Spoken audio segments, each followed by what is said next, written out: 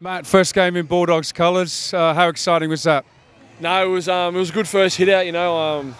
Showed the type of culture we're building at the club. That first 20 was tough. We couldn't complete a set, but we hung in there and we defended well. I thought for the amount of possession we had, and when we had the ball, we showed how much we've been working on our attack.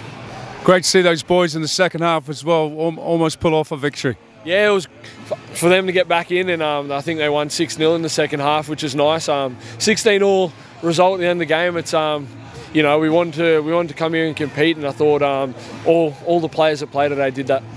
One of the highlights, that interception. Was it ever in doubt you're going to get there? You look like you're cruising at the end. Yeah, I saw me mate Clooney chasing me down, and couldn't help but smile because he's one of my best mates. But the lungs were hurting after that one.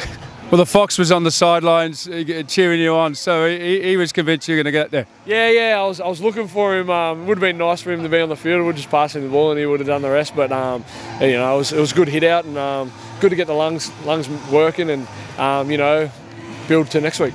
Okay, mate. Great game. Congratulations. We'll talk soon. I appreciate it.